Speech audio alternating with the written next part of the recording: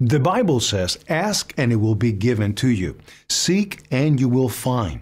Knock and the door will be opened to you. Angel message for you. You will manifest something far greater. Hard times are often blessings in disguise. Let go and let life strengthen you. No matter how much it hurts, hold your head up and keep going. Your past was never a mistake if you learned from it. There is about to be a shift in your life. Get ready for your blessings. Say the gratitude affirmation. I love myself fully now, and I am grateful for it. I will continue to grow. Message just for you.